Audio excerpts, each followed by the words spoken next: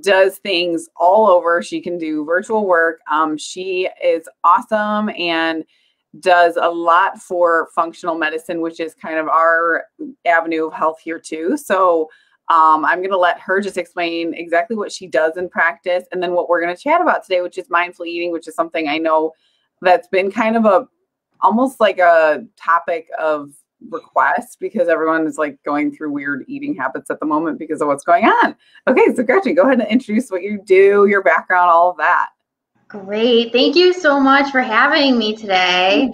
So my name is Gretchen Spetz, and I'm a registered dietitian nutritionist. And one of the things I do is I focus on a functional nutrition approach. So what that means is getting at the diet and lifestyle related root causes of chronic disease, or just the root causes of just not feeling your best. So what I do when I meet with somebody is our initial consult. We meet for about 75 minutes, and we spend a lot of time talking about your health history and your stress levels, your relationships. And then I'm always joking and I say, oh yeah, we are going to talk about what you eat. So talk about what you eat, of course, because that's so important. And then we make a very specific plan to you. I'm all about a very personalized and individualistic approach. So we usually do a kind of a food as medicine, nutrition therapy jump start to make sure that we're doing whatever is needed to support what you need to get into a better health state. And then I never leave you hanging. We always focus on creating a sustainable diet for you that's going to be something you can continue on in the future. So I'm all about sustainability. And you know, I discovered functional nutrition. I was trained in most dietitians are trained in a very conventional way. And I discovered functional nutrition after I had my own issues with gut problems associated with being a new mom and having a lot of stress and just not really understanding how to manage it all. And functional medicine is such a great approach when it comes to dealing with things like that. I love that. And that's something that we see all the time. And I know that something that you and I have chatted about is people think like the IBS is just thrown around, and people think that IBS is normal, or that it's just like them, and that's kind of their sentence forever. And what is your opinion on that? Like, you know, or like people that just say like, I'm always nauseous, or my stomach always hurts, or, you know, I always have a headache. Like, obviously we know that's not normal, but like how do you approach that? And then because you do the whole body, not just what you're ingesting every day, what's your approach on that? Like when people come to you and say like, oh, I was told I had IBS and that's that. Yeah, and this happens all the time. And I would say the number one patient population, if you will, the people that I work with are people that do have IBS, whether it's diarrhea, constipation being their main symptom, or a combination of both.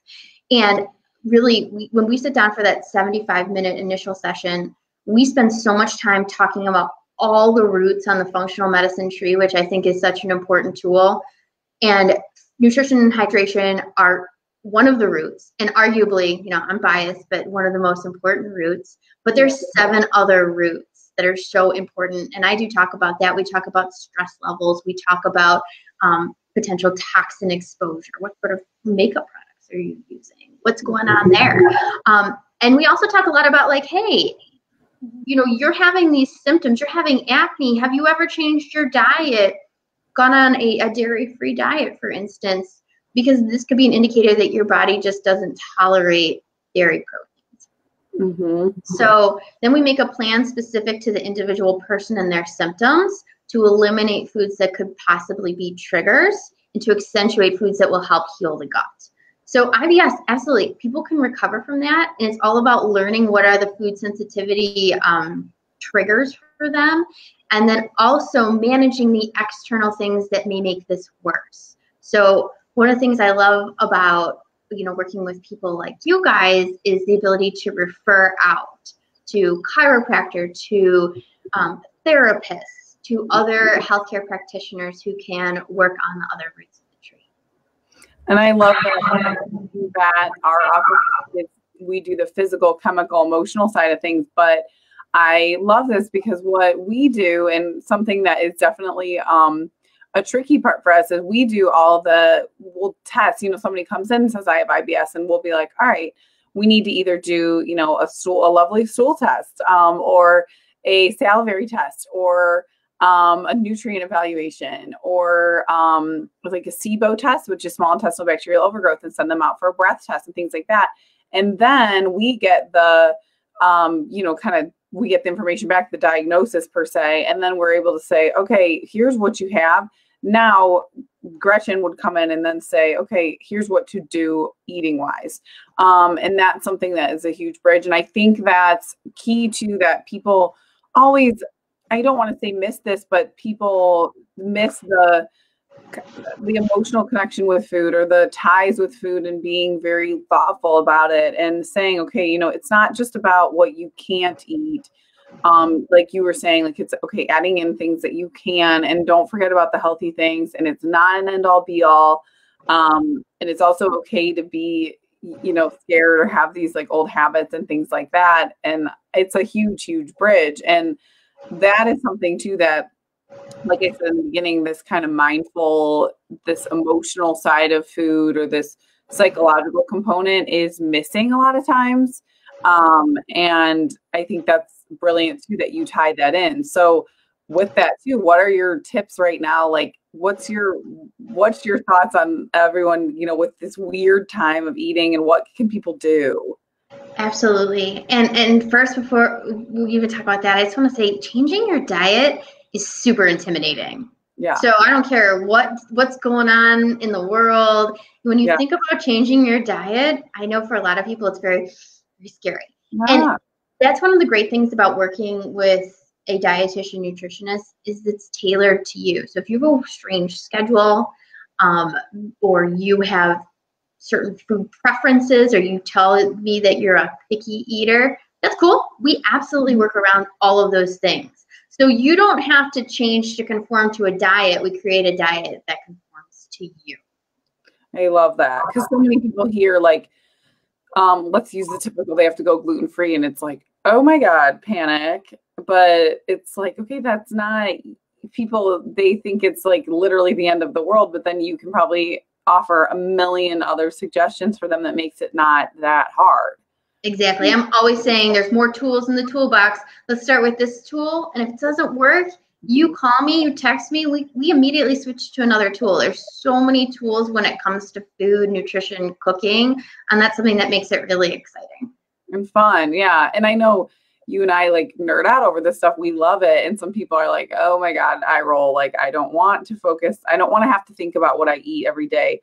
But the more, I was just actually talking to my fiance about this, who's like the least sciencey person on this earth. But we were talking about just like illness and stuff and everything going on with the pandemic and everything. And then we were talking about how the high risk people are people with chronic lung conditions. So let's just like start with that. And then I of course spun it, and he was saying, well, you'd think, people that are chronic smokers, of course, it's so tough to break that habit of, smoking, and it's tough. It's really hard for people. But, in the back of their mind, most smokers know, this is bad. It is going to put me at risk for diseases and stuff, as hard as it is to quit because of the addictive component. But it's the same thing with food, where we come in and look at food. We see people all the time who are addicted to food, or they know that it's probably going to give them diabetes or chronic disease. And we all know that, eating fast food is not good for you, or things like that. That's like the extreme. But it's that mindset switch. And that's where we come in and say, we kind of retrain the brain. We're not meant to scare you and say like, you could never have a French fry again. Of course not. I have French fries. It's just knowing, once you can start to approach it differently, and knowing that it deep down is really good for your health, food will literally start to taste different and be like, wow, I actually am enjoying this salad because I know that it's going to make me feel good. Absolutely. And I love French fries too. Basically any fried potato product. Yep. And this is where that mindful eating approach is so powerful, because it's helping you build, again, sustainable, healthy eating habits by kind of redirecting how you think about food. So I feel like when we, a lot of times when people think about going on a diet, they think about reducing and cutting out in a certain number of calories, and all of a sudden our food becomes a math problem, and it becomes a source of limit, like a limiting source in their lives. And that's never a sustainable approach. You know, we work so much better when we're dealing with something where we have abundance and happiness. Right. So when I'm talking about mindful eating and developing more of a mindful eating approach, there's kind of 5 points I like to think about. And there were several of the things that you said. Number one is just becoming more aware of what nutritious foods do for your body. They do more than provide you with caloric value. They give you so many things to help you stay healthy, as we know. So just kind of having that in the back of your mind, like food is my fuel and I want high grade fuel and not low grade fuel, is a great way to think about it. Secondly, selecting nutritious foods, super important, but selecting nutritious foods that you like. It's okay if you don't like kale. Yeah. No big deal. Like it's fine. It's fine if you don't like Brussels sprouts. You don't like broccoli, cool. I mean, I can't tell you how many patients I've had in my office who sit across from me and say, I don't like any vegetables. And there has never been one where we haven't found at least 3 vegetables that they like. Awesome. So it can be done. It can be done. And it's totally fine to honor those food preferences. Mm-hmm. Yeah, I love that, because that is so true. People, I hear that too sometimes. And like, of course, I'm like, what? How do you not like vegetables? But then I think people don't know how to prepare them, or they don't know that, you know, it's just again, new approach. Yep. And so many tools to make them taste good. Yeah. I also like to talk a lot about trusting your body and listening to your body. So by the time we hit age 5, the research shows that we are eating based upon conditioning and what our parents are eating and when they're eating, and our brothers and sisters and our friends and our school and our daycare and what the TV is saying and what you see in books, magazines, any sort of media. And we're learning how to not listen to our bodies. And our body is the only place that has the formula that tells us exactly how many calories we need. There's no other formula out there that's going to give you an exact amount. So kind of retraining how to listen to your hunger signals, retraining how to honor, hey, I think I need a snack. Hey, I feel like I need some protein, whatever, you know, you may be feeling. Learning to honor those feelings and act upon them is a great way to get back in touch with your body. I love that too, because I know this is something I actually was just talking with someone yesterday about, is that like we have said, and I know we know this, ask any trained functional nutritionist or any functional medicine doc, they know that it's not one size fits all. And so my biggest pet peeve is when people say like, oh, I did intermittent fasting and it worked great for me, you have to do it. Well, that might not work well for some people, and that's okay. Don't be mad at yourself, you know, because you can't do what someone else did to make them be healthy. Like, that's the point of being individual. So just because someone, it doesn't, you know, it gets like a fad on Instagram and everyone's doing it. It's like, it might not work, and that's okay. Absolutely. I can't agree with that more. And that's, you know, one of the benefits of working with a dietitian, nutritionist is having somebody to guide you, because it can be scary trusting your body when you're hearing people saying contrary things, or you're just bombarded with information, you don't know what to do with it. Having somebody kind of lead you back to trusting your instincts, or point out, oh, hey, you're feeling this way. You're feeling like you're craving sugar all the time. Well, let's look at what's missing in the diet, because that could be a huge issue for what's influencing your sugar cravings. Yeah. Exactly. So just like having somebody to guide you back into listening to your own body, because it can be hard when you've gone 30, 40, 50 years without paying attention. Yeah. And not really never knowing about a nutritious value of something, or a calorie or anything. Absolutely. And then my favorite thing about the mindful eating approach is, and I think this is the cornerstone of mindful eating, having a non-judgmental approach to what you eat. So being mindful, recognizing when you eat, paying attention to when you eat. But guess what? If you have a treat, or even if you overindulge, because we're all going to do it, it's okay. No, don't beat yourself up over it, because it's the beating yourself up and the shame that's going to cause you to do it again and again and again. Yeah.